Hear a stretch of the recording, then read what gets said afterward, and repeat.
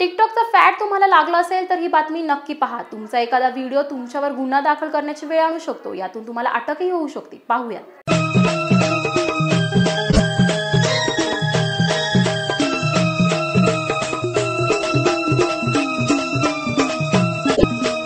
टिकटॉकचा हा व्हिडिओ बनवताना मागून पोलीस गाडी आली आणि या तिन्ही तरुणांना पोलीस चौकशीला सामोरं जावं लागलं। पिंपरी चिंचवडच्या पुलावरचा मनोरंजन हा प्रकार पोलीस स्टेशनच्या पायरीपर्यंत गेला। माझे टिकटॉकवर तर व्हिडिओ आहेतच आणि नेहमीप्रमाणे मी पुलावर गेलतो टिकटॉकचे व्हिडिओ बनवण्यासाठी आणि त्याच्यानंतर व्हिडिओ बनवत असताना माझा व्हिडिओ पूर्ण संपलेला होता आणि त्याच्यानंतर अचानक मागून पोलिसांची गाडी आली आणि पोलिसांची गाडी आल्यानंतर मला ओरडले ते की काय करतोयस तू असं कशाला काय।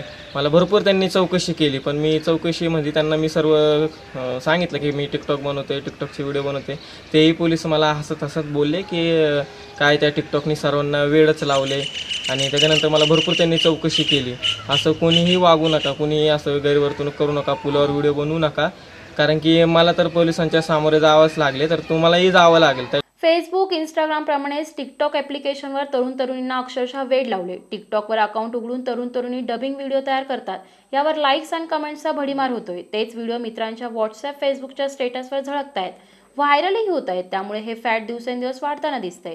टिकटॉकला व्हिडिओज बघताना अनेकदा मला असं आढळून आलं की काही मुलं गाडीत हात सोडूनच व्हिडिओज काढतात, काही मुलं हायवेवर गाडी थांबवून व्हिडिओज काढतात नाचत। पोलिसांनी आपल्याला सांगितलं की गाडी चालवताना मोबाईल यूज करू नका, पण आजकालची मुलं इतकी गाडी चालवताना व्हिडिओज काढतात हात सोडून।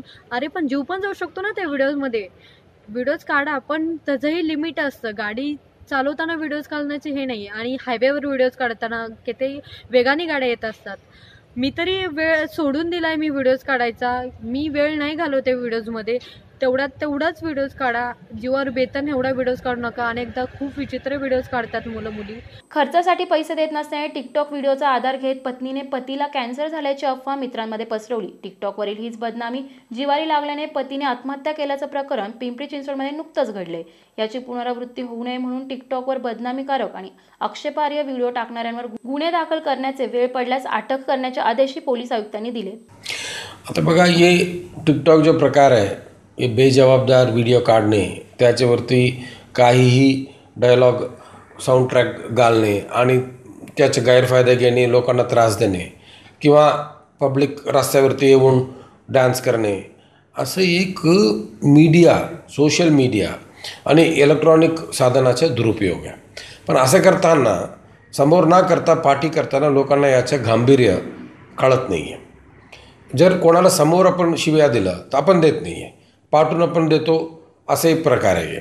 म्हणून यात IPC सेक्शन्समध्ये जे कधी लागेल, समोरून तुम्ही कोणाला शिव्या दिला, जे सेक्शन लागेल याच्यावरती पण लागेल। याचे कोणी सुसाईड पण केलेले आहे, मग 306 लागेल।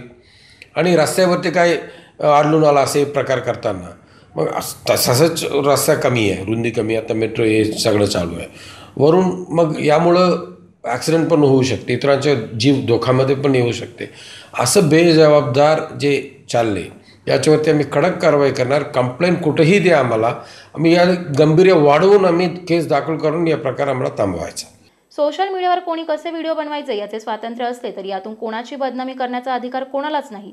यातूनही तुम्ही मस्ती केलीस तर पोलीस तुम्हाला बेड्या ठोकतील, तेव्हा टिकटॉक व्हिडिओ बनवताना जरा काळजीच घ्या। प्रतिनिधी मोहन दुबे, दिनमान न्यूज, पिंपरी चिंचवड।